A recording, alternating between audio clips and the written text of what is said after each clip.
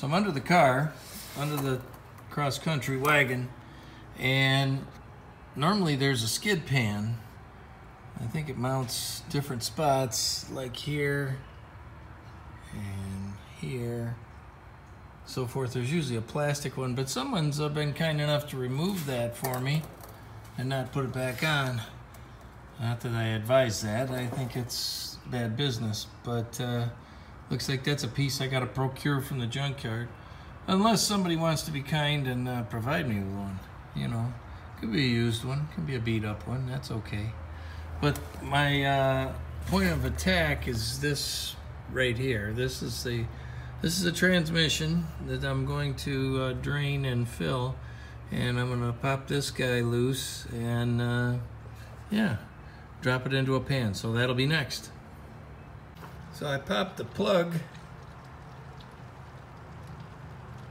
24 seemed a little loose, 22 was too small, but I was able to get it off with a 24, and it just cracked open. So I got the plug out, and as you could tell, that tranny fluid was pretty burnt.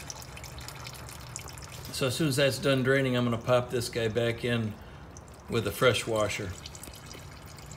And by the way, that washer comes with a kit that I got from FCP. So with my 24, I put the new crush washer on, wiped that plug down, and I plugged it up. And I got a whole pan full of really dark transmission fluid.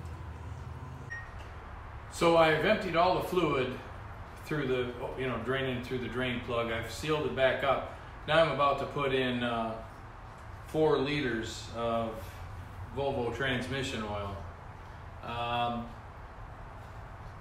They say that this is very, very intolerant of different oil, so I'm gonna go with that. I've had some good people tell me stick with the real Volvo oil and you can't go wrong. So here goes nothing. I've got a special transmission dipstick funnel, and it's kind of tricky to get it in there, but it's very doable. And I'm going to slowly pour this in. And I'm going to put 4 of these in there. And then I should be good.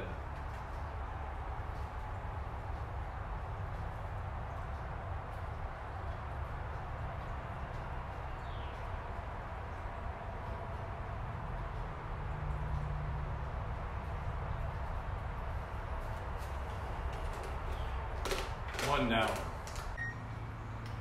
So I just finished putting in the 4th liter, and now I'm just letting the funnel drain into the trans. Seemed to work pretty well. It was easy to do.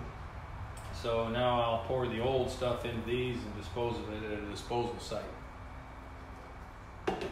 Then we'll take her for a spin.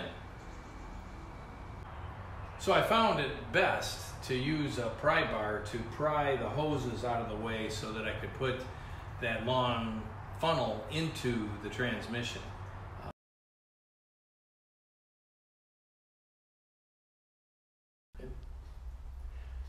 So I went for a test drive, and I came back after it was, you got to get it good and hot. You're supposed to get it up to temperature. There's a whole sequence for testing the level or checking the level. You got to reach down in there. Volvo put this at a really difficult spot. Matter of fact, I scratched the heck out of my arm reaching down in there because I got thick arms, I guess. But what was good was this funnel. This funnel was how I filled it, and that worked. I did use that lever to clear some space to get this funnel down in there, and then positioning the funnel and getting it right inside the dipstick tube worked, and none spilled. So I actually put in 4 liters, which was too much. So I ended up taking out about 8 ounces, and I used this device, and I'm gonna leave it in the bag, but this is basically a large syringe that my daughter bought me for Christmas on eBay or might have been on Amazon. But this large syringe, and it's got some plastic like fish tank tubing. I fed that down into the dipstick hole, and it made, not necessarily easy, but it made it simpler to pull out the amount of fluid I needed to pull out. Once I did that, I retested the level, and I'm at a good level. It's showing I'm in the proper range. So that's, I guess, very important on this transmission. So that's been taken care of.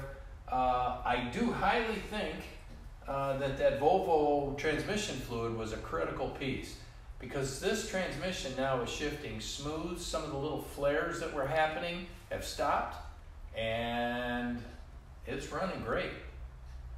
Hey, thanks for watching. I hope you found this helpful. Don't make the mistakes I make. That's part of why I do these, to try and help you understand what to do and maybe what not to do. Hey folks, thanks for watching, and like, share, and subscribe.